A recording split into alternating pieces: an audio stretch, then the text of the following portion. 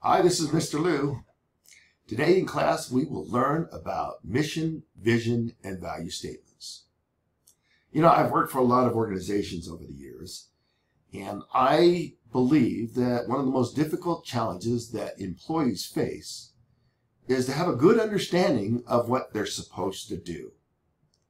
And you'll discover through the mission, vision, and value statement that these are the drivers of results and outcomes.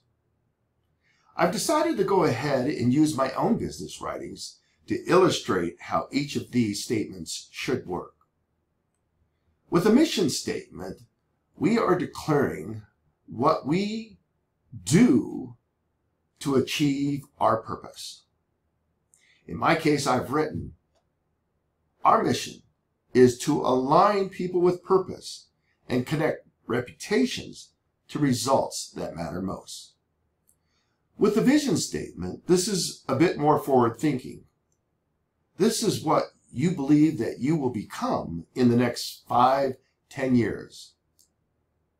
In my case, I have written, our vision is to make life work more meaningful and relevant. And finally, the value statement. The value statement says something about what you believe that matters most.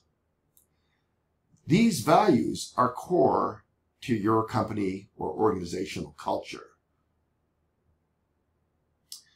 I look forward to seeing what you will come up with for your own personal mission, vision, and value statement.